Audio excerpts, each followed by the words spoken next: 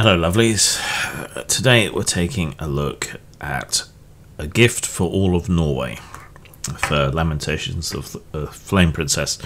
This is another smaller booklet, soft cover, about 18 pages, 16, 17 pages of material, cheaper to ship, cheaper to buy, so again I want to encourage this kind of thing from Lamentations, particularly for adventures, which are, after all, fairly disposable normally.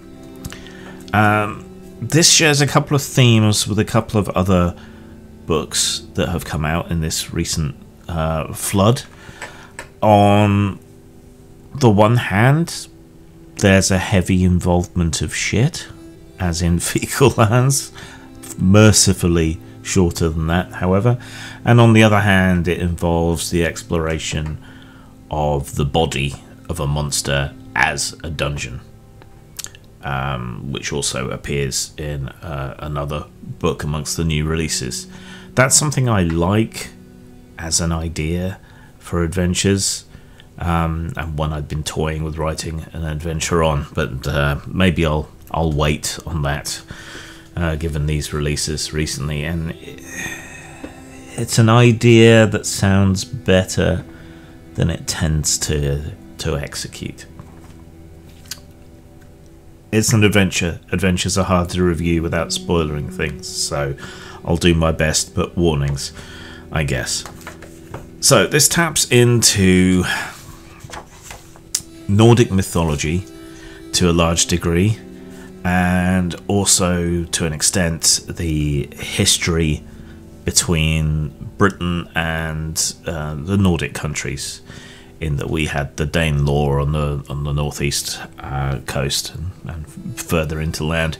So that allows adventurers to travel from England to the Scandinavian countries in order to execute this adventure, which relates to a Jotun, or a giant, if you prefer, and that's the body you're going to be investigating.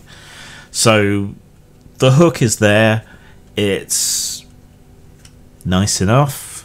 Adventurers probably don't need that much motivation necessarily, but it gives some background. If a character is of the appropriate background, they might be able to learn more, you might be able to do some research and ideas. Travelling to the body of the Jotun, which is now a mountain and range of foothills and so on, that can be interesting in and of itself. And then you investigate the dead Jotun, or presumably dead Jotun, by climbing up its asshole and working your way through its body, encountering the things that live there, the semi-dormant immune system of the giant, and so on, before getting to the end of the adventure and things either going horribly wrong or horribly right. There's not a lot more to say about it. The setup's nice, that elevates the adventure a little bit over the standard. The artwork's good enough. Perhaps not up to the same standard as Do Not Accept This Quest, but the adventure itself is a lot better in just about every way possible. Climbing into a monster to investigate, yeah, it's been done before, it's been done better, it's been done worse. It's fine. It's just interesting that it would happen twice in the same set of new releases, and that shit would play quite such an important role in two releases in the same set of releases as well. I don't know, is everything alright at home, Jim?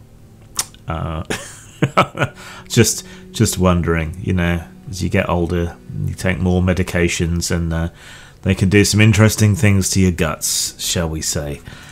So in terms of style, yeah, it's a somewhat hackneyed idea.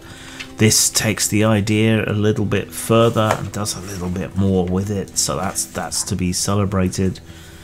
but it's short, it's disposable, but it's also thin and relatively cheap, which is all good.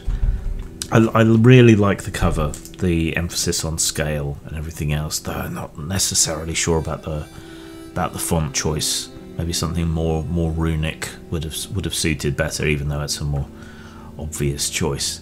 I'm going to give it a high 3 for style.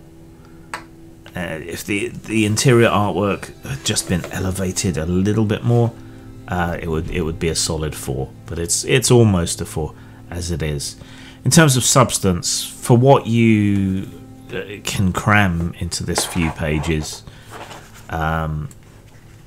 it's useful. There are traps, bodily functions, I guess, and monsters that are reusable elsewhere, so it has more reusability than most. So I'm going to give it a middling 3 for substance.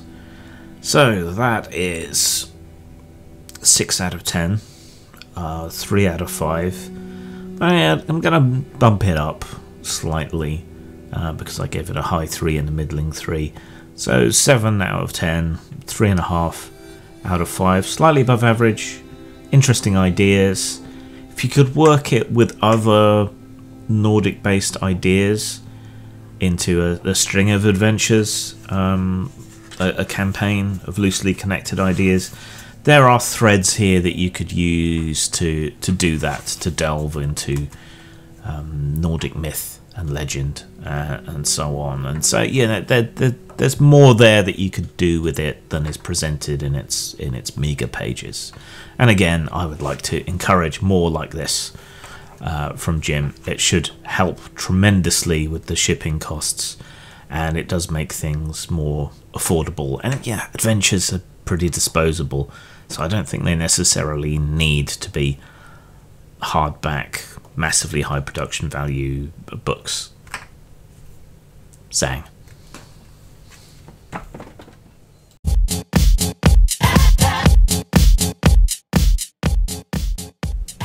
I have a fairly mellow Discord if you want to join us there for a bit of conversation and debate.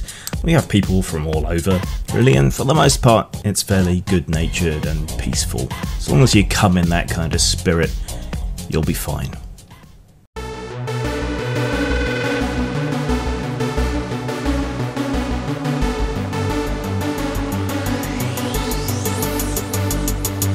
Get some plastic surgery against this society.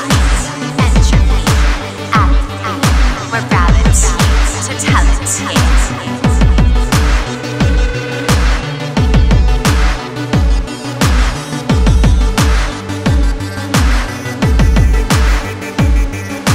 Makeup of your final days. Survival of the fittest haze. Might is right on, bite on praise. Smoke and mirrors, twisted maze. Are you strong?